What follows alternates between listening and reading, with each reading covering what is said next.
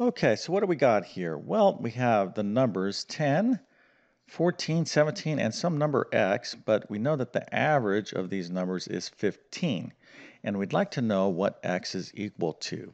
So this is going to combine a lot of fun stuff for us in mathematics. We get to deal with the average, and we're going to have to use some algebra to actually solve for this mystery number, this x. But this is not that difficult. And if you've been studying the average, right, this is a very typical type of problem. So if you've, this kind of caught your eye, you're like, yeah, I got some of these problems in my homework, or I'm going to have to, my teacher said you're going to have to know how to do these type of problems for your test or quiz. Don't be surprised because pretty much everyone studying the average is going to have to know these type of problems. Not that difficult, okay? There's another word for the average, by the way, that is the mean, okay? And let's throw some other words out there.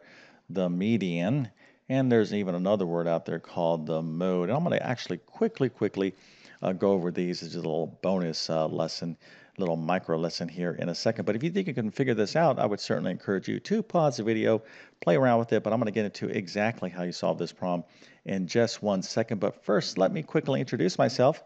My name is John. I'm the founder of TabletClass Math. I'm also a middle and high school math teacher. And over the years, I've constructed what I like to believe is one of the best online math help programs there is. If you're interested, you can check out my math help program by following the link in the description of this video. But basically, I have 100 plus different math courses ranging from pre-algebra to pre-calculus, everything in between. I also have a ton of test prep courses. So if you're studying for the GED, SAT, ACT, GMAT, teacher certification, ASVAB, AccuPlace, or CLEP exam, you kind of get the idea. If you're taking an exam and it has math on it, I likely have a test prep course for that. I also do a ton with homeschooling. So if you homeschool, I have a great homeschool learning program, then obviously I help those of you that are having a tough time in their current math courses. Now, if you are a math student, I must tell you, okay, over decades of teaching math, one of the most important skills that you need to focus in on is being a great note taker. If you have great notes, you're almost always going to do excellent in math. And of course, if your notes are less than spectacular, then you're at risk of missing things and not understanding. So listen, if you're truly committed on wanting to be great in math, take great math notes. Now, in the meantime, you can use my notes to study from. I'm going to leave the links to my notes and all this stuff in the description of this video. All right, let's go ahead and talk about some concepts here. First, I'm going to talk about these words, the mean, median, and mode, all right? Mean, median, and mode. Let's take the numbers here, 1, 2, 3. We'll use a simple set of data. So these things right here are called, these terms are called the measures of central tendency. Okay, so we have some raw information. We're trying to figure out, trends in it, okay? Well, the mean is another word, a fancier word for the average, right? So let's talk about how we calculate the average. So if I have 1, 2, 3, what do I do to calculate the average? Well, you have to add up the numbers, okay, in the set. So here would be 1 plus 2 plus 3. And then we're going to divide by how many numbers we have. How many numbers do we have here? 1, 2, and 3.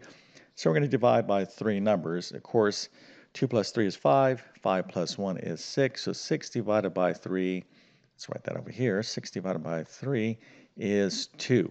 Okay, so this is the average. And of course, we're going to be using this in our little problem here, or the mean. So given this data, the average or the mean is 2. It's the measure of central tendency. And that makes sense. If you just look at this, it's like the in-between number. Now, what is the median? Okay, well, the median is the middle number, the way it sounds, okay? It's the middle number when your data, when your numbers are ordered from lowest to highest, okay? When you have your information written in this way, your data, it's the actual middle number. So for example, right here, what's the middle number? I'm starting from the lowest, it's going to the highest. It is 2. Okay, so I'm doing a real basic explanation of this. Of course, there's other type of problems, but I don't want to make this into a complete full lesson on all this stuff. This is just a quick review. Okay, all right, so the median is the middle number. It's 2. And it just happened to be that our mean is also 2, but you can certainly have sets of data where your average and your median will be different. Quite frankly, that's generally the case. Okay, so if you have information, let's say like 1, 1, 2, 4, I'm just making something up, 7, and 9, okay? If I was to calculate the average, what would I do here? Well, I would add all these guys up, okay? So I have how many numbers? 1, 2, 3, 4, 5, 6. I would get the sum divided by 6. That would be my average. Now, if I wanted to calculate the median, are these numbers from highest to lowest? Yes, they are. Okay, so let's go ahead and let's figure out what the middle number is. Well, let's see here. I have 3 here, and I have 3 numbers there. So 4 is not the middle, because that would leave me with 2 and 3 over here. And 2 is not the middle, because that would leave me with 2 numbers and 3 numbers here. So how do I calculate the median? Well, I would take the average of the 2 center numbers. So 2 plus 4 is 6. 6 divided by 2 is, of course, 3. Okay, so here we go. I'm going to take the average of those 2 middle numbers. So that would be 6 over 2, which would be 3. So right there, 3 would be the median. Okay. Now I can tell you right now the average would probably be different, but let's go ahead and just calculate the average here just to warm up, make sure you understand how to calculate the average. So let's see here. I got 9 and 7, that is 16. And I have 6 right here. 4 plus 2 is 6. 6 plus 2 is 8. All right, so that gives me what, 24 if I'm correct? So I got 1, 2, 3, 4, 5, 6. So 24 divided by 6 is in fact 4, right? 4 times 6 is 24. So our average is 4, okay? Interesting. And our median for this data set is 3. All right, so again, an illustration to show you that your median and average can certainly be different, right? But look at these numbers though, 3 and 4, they're kind of close to one another, right? So we're talking about the measures of central tendency. Okay, now there's one of the term that we haven't discussed, and we're going to talk about that right now. That's called the mode. The mode is the number in your data set that shows up the most frequently, okay? If there is such a number. So let's take a look at this initial example, 1, 2, 3. Which number shows up the most, right? 1, 2, or 3? Well, they all show up one time. So in this case, there is no mode. Okay, there's no mode. Now, unlike the mean and median, you can always calculate this. The mode, it all depends on if you do have a number that shows up the most frequently. So let's look at this data.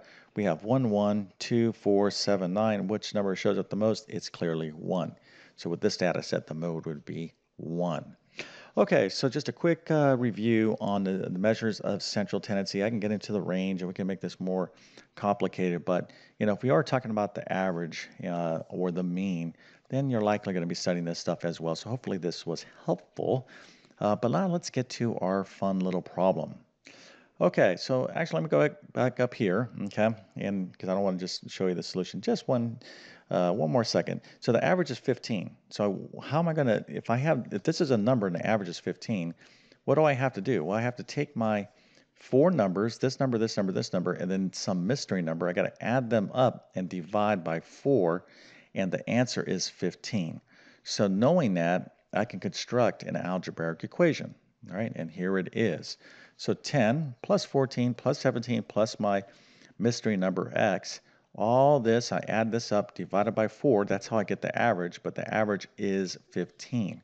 That word is equates to the equals symbol in mathematics and algebra, right? So the first step is to interpret that problem and write out this nice equation. Now the second step is once you have this equation is to actually be able to solve it. The easiest way to solve this equation, okay, is to multiply by the lowest common denominator. So this is 15 over 1.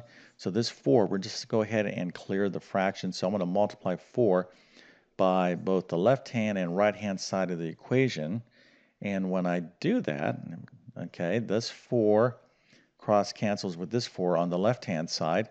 So I'm just left with the numerator stuff, and that's exactly what I was wanting to do. I wanted to get rid of these fractions, but then I got to multiply 4 to the other side of the equation, so 4 times 15 is 60.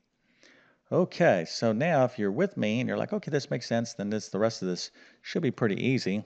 Now we're going to combine, add up all the numbers, so 10, 14, and 17, that's 41. 41 plus x is equal to 60. I simply need to just subtract 41 from both sides of the equation. And when I do that, I get x is equal to 19, which is the answer. Okay, so if you add up 10 plus 14 plus 17 plus 19, you'll get 60. Okay, and then when you divide that, 60 divided by four numbers, the answer is going to be 15, right? So the average of those four numbers is 15, and it definitely checks out. But this is a typical kind of problem if you're studying, anything pre-algebra, algebra, whatnot. They're going to throw little problems like this with variables in there to try to, you know, um, have you review how to set up basic equations, and more importantly, make sure you completely understand these concepts, the mean, median, and mode. All right, so hopefully this video was a good little review for you, and if that is the case, please consider smashing that like button. That would be excellent for me. And if you're new to my YouTube channel, please consider subscribing. I've been on YouTube for 10 plus years, have over 1,000 plus math videos, basic to advanced, organized in various playlists. If you like my teaching style, I have a ton of content on my channel. I make these videos to help you out. I'm always trying to teach math in a clear and understandable way, and I'm posting new content all the time. But my best math help will be within my Math Help program. Okay, so with that being said, I definitely wish you all the best in your mathematics adventures. Thank you for your time and have a great day.